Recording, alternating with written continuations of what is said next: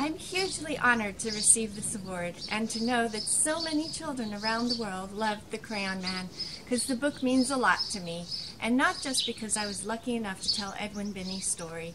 Each time I read it, I'm reminded of two important things.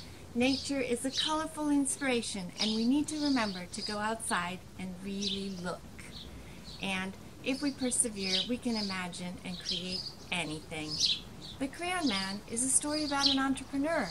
It resonated with me because my dad had a knack for listening and making what people needed. He showed me that you should never take no for an answer, and go out into the world and be the best that you can be. He gave me courage to keep being creative, to be a leader, and to take a punt. I came to write this story by chance. I was looking for a topic for a book I would write as part of an online writing course. My son and I were watching Sesame Street, and we saw a video of the crayons in a myriad of bright colors, and they were spewing out of the sorting machine. I suddenly remembered the joy of drawing with Crayola crayons. I'd been given a treasured box of 64 crayons when I was a child, and one that had the sharpener in it. And I wondered, what was the story here? Who had created these crayons? And I set off to find out. Once there was a man who saw color everywhere. He noticed the yellow-orange petals of the black-eyed Susans in his garden. He marveled at the rich scarlet-red tones of the cardinal's feathers. He admired the deep blue greens of the waves in the sea. Color made him really, really happy. But all day long at work, all he saw was black. Black dust, black tar, black smoke, black ink, black dye, black shoe polish. His name was Edwin Binney, and he was an inventor. He lived in a beautiful house in Greenwich, Connecticut, near the sea. He was known for bringing in bouquets of vibrant, colorful flowers to inspire his team. In the early 1900s, children drew mainly with slate and chalk. It seems almost unimaginable today. What must it have been like?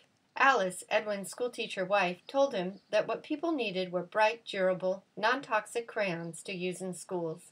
So Edwin listened, and Edwin invented, until finally, in 1903, he created the first 8 Crayola crayons in a small green box sold for only a nickel.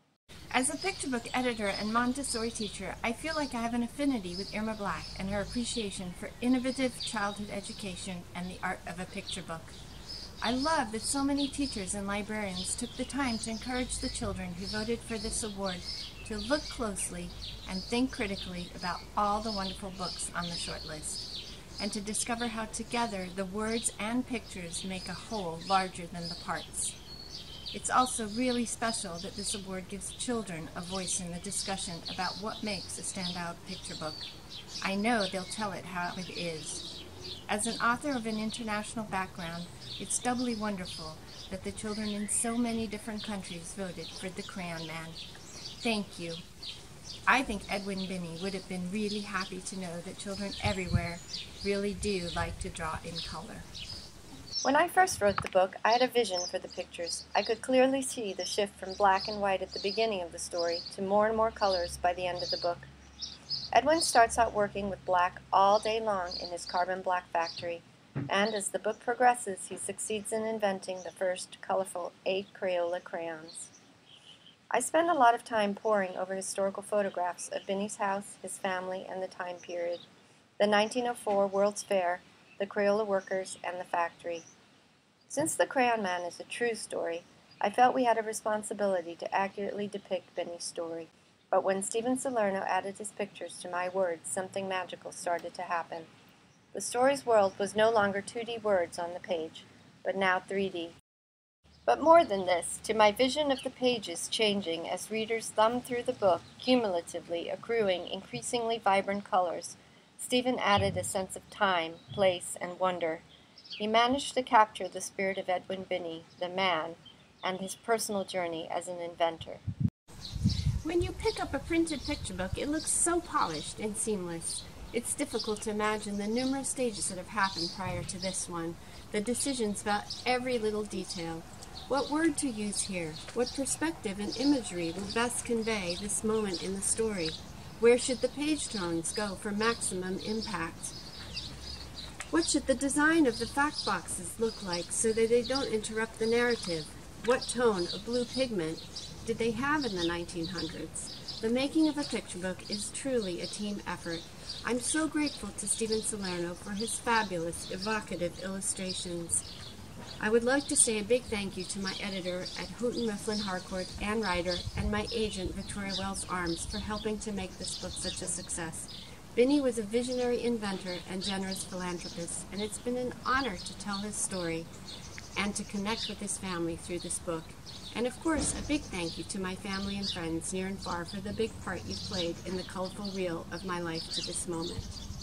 The Crayon Man is a story about looking to nature for inspiration. My mom always encouraged me to go spend time adventuring outside. In these times where many children are disconnected from the outdoors, I hope my book will inspire them to go outside and rediscover nature. Children have a natural sense of wonder, creativity, and curiosity, just like Binny. They are, after all, the ones who will be the inventors and artists, and who knows what professions of the future.